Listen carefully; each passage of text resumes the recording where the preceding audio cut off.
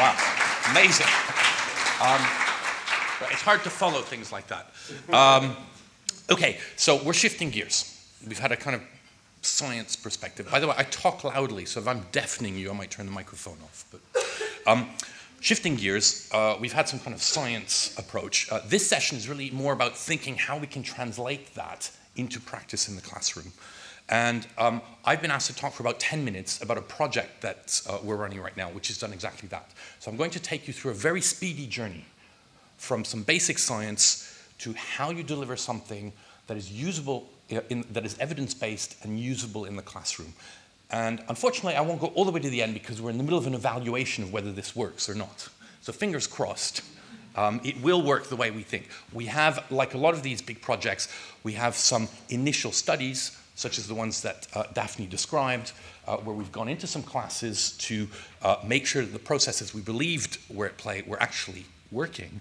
But what we're doing here is scaling this up and seeing if you release these kind of programs out in the wild to teachers across the country who have no necessarily involvement or implication in the project, will they still use it in the right way, and will it deliver in the kind of ends that we think it will? Okay, so very quickly, I'm going to talk about reasoning in math and science, and a really speedy trip through the kind of neuroscience literature of this. When we're talking about neuroscience, people are very interested in what might be happening in the brain when we engage in tasks, slightly more complicated tasks, problem-solving tasks, and reasoning tasks that underlie lots of different domains, particularly math and science. There are many different ways of trying to get at what's going on in the brain. Of course, because we're dealing with real people, we can't cut open their brain and look at it while they're involved in it, so we have to use indirect measures. The kinds of indirect measures that we rely on a lot are things like magnetic resonance imaging, and just so you know, there's two different types. On the right, you've got structural imaging, which is really just looking at the anatomy. What are the bits of the brain? What size are they? How are they connected to each other?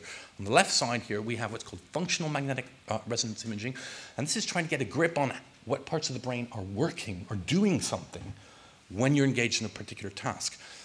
But in order to do that, we only have indirect measures. So functional magnetic resonance imaging is really just measuring changes in blood flow in those parts of the brain.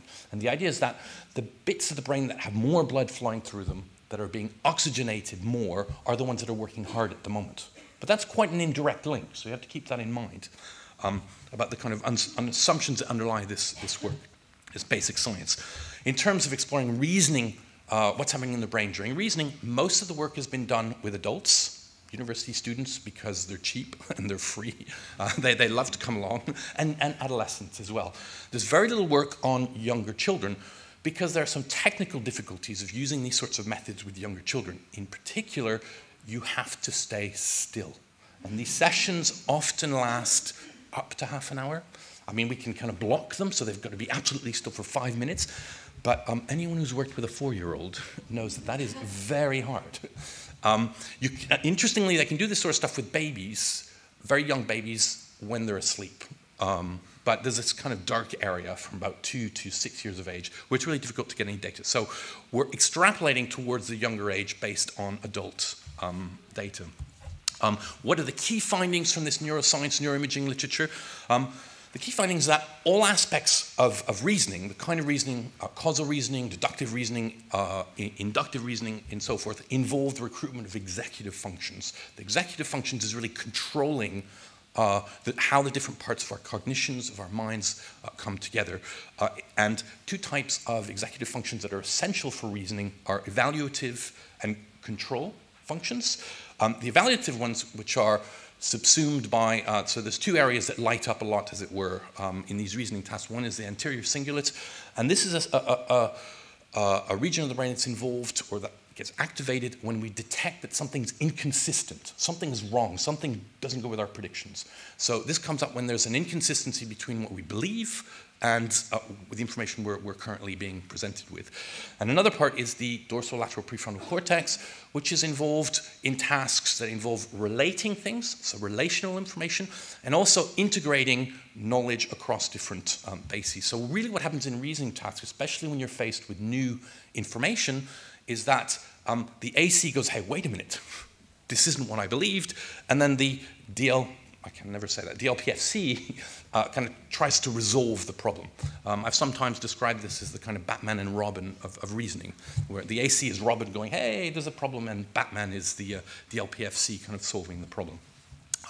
So this is just a general, very broad brush overview of quite a few studies on reasoning, again, in the adult and adolescent brain. A few years ago, an important paper came out in terms of understanding what is involved in taking on counterintuitive novel concepts. So part of learning, particularly in science, involves overcoming naive concepts that we've acquired through everyday experience, but which are wrong.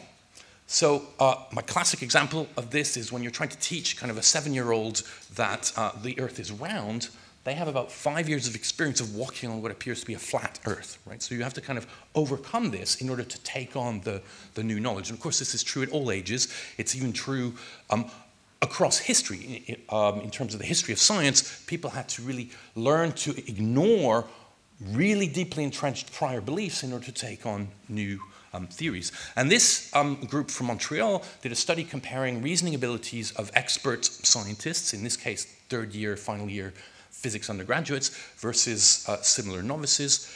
I think they were English, actually it was French undergraduates as well.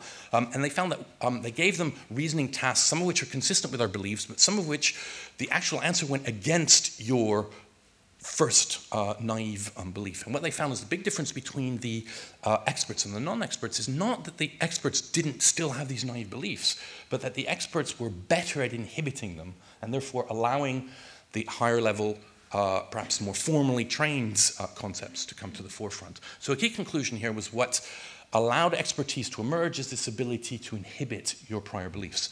And this is the key idea on which we developed a kind of learning activity to go into the schools, which, to foreshadow what's coming next, is involved in trying to train children to use their inhibitory control skills better in the context of math and science. To stop for a minute, don't go with that first thing that's popping into your mind, take a break and allow the kind of more reflective mode to engage.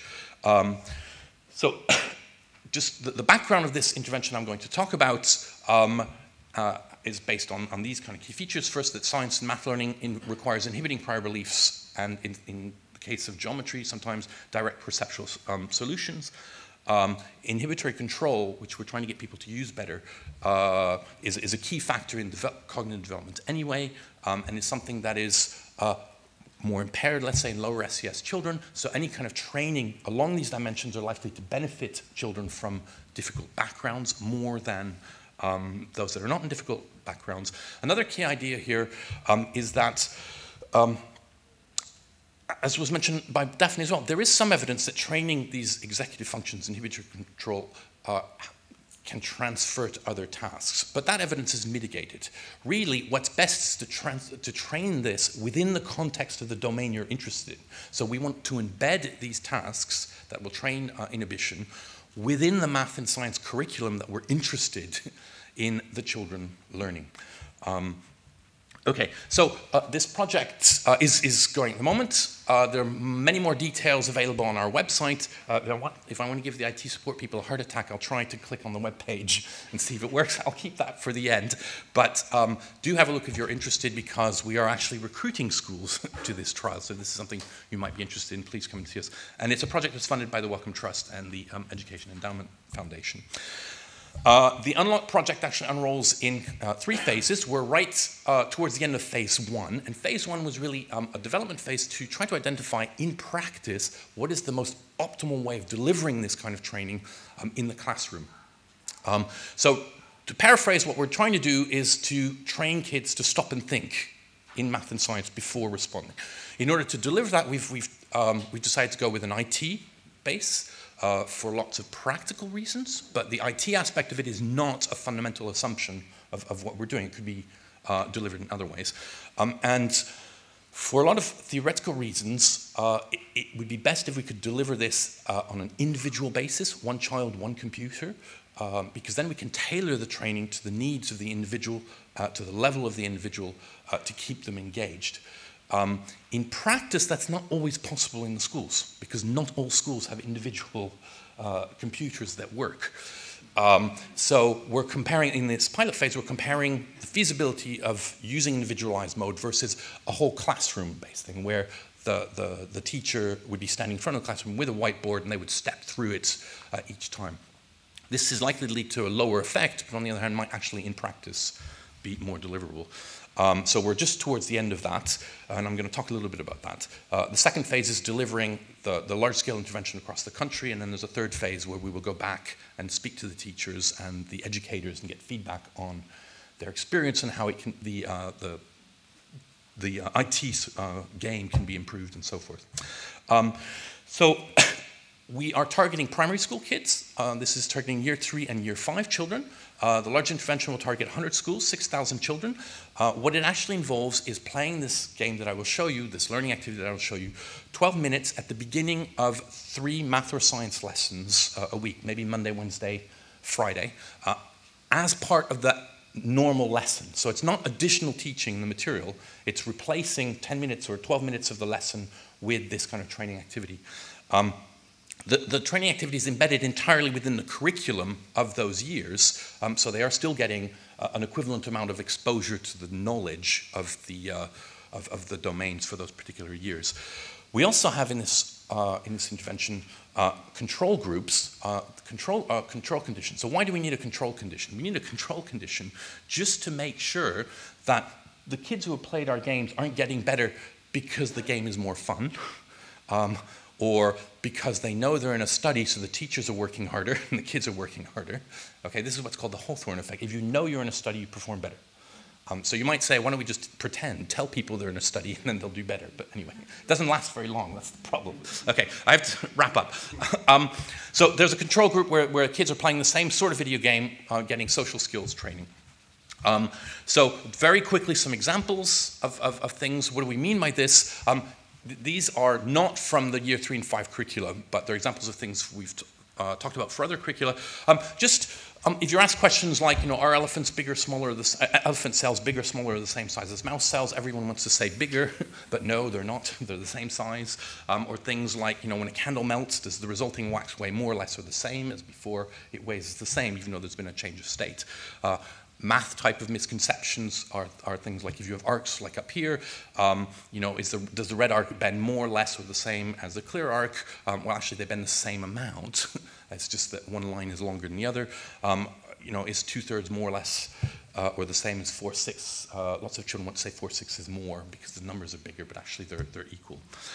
So here's the bit where I make this might be very short or not. This is the bit where I make the IT people go crazy. So what I'm going to do is just show you a little demo, if I can, maybe 2 or 3 minutes, of what this thing looks like. So all these principles are embedded within a game that they'll play for 12 minutes. The game is actually in the structure of a video game, if it works. Let me show you this. There we are. And there are 3 phases to it.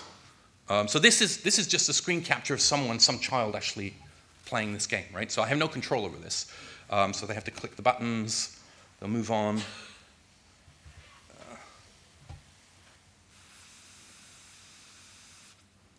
In fact, I could.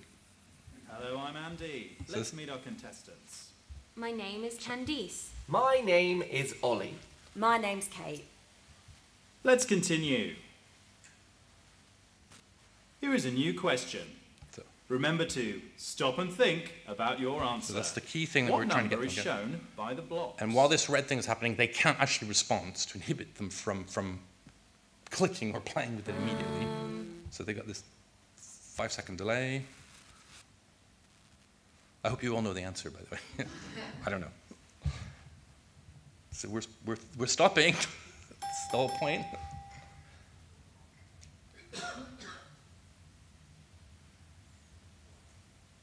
Okay, so then they have to type in the number. They actually answer it themselves. There's the child typing in 43. I won't go on for much longer. That is the correct answer. Right. So then there's a phase. Let's see what the other contestants thought. Right, so I'll stop there. So there's a phase where they get each of the contestants provides hypothetical alternative answers. They have to make a decision about which was right. Again, they have to stop and wait. And then they enter what we call a bonus phase, where they then do a series of problems based on that concept that we were exploring. And that's just one of the maths one. We have about 100 different problem sets like this involved in the game. Okay, so final slide. What were some of the challenges? So we're in the middle of the pilot stage now. What we found is whether the schools have sufficient IT resources. So they will say they do, but when you get there, they only have 23 rather than 28 computers, and there are 28 in the class. And of the 23, only 21 of them actually work. So these are issues that we need to think about. Fitting it into the timetable, clearly, in primary school maths, anyway, there's a lot to fit in, so adding this in is something that the teachers are not always happy with. Fitting it into the lesson plan, it's constructed so it doesn't, the teachers don't have to build a lesson plan around it. It gets played at the beginning, and then they carry on with a lesson which was 15 minutes shorter. One problem we've had, particularly with the younger group, is because it includes the material that's in the curriculum for that year, depending on when you play the game at the beginning or at the end of the year, the children either have or haven't seen that material beforehand. So that's an issue that teachers have brought up to us. And then, of course, the consistency of usage. I mean, teachers are all busy, and sometimes they like these games because it fills time, but other times they just drop it because, there are other things to do. So we've had in the pilot so far, we've had a very mixed bag of responses. We've had some absolutely excellent responses with teachers saying this is lovely. The kids, particularly the year 3 kids, really like this. We've had some less great ones where some of the teachers are feeling, and there's so much time pressure on them anyway that they don't want to build this. Anyway, I put these challenges up here because it's supposed to be some of the basis of your discussions. That's it. I've overrun my time. Thank you.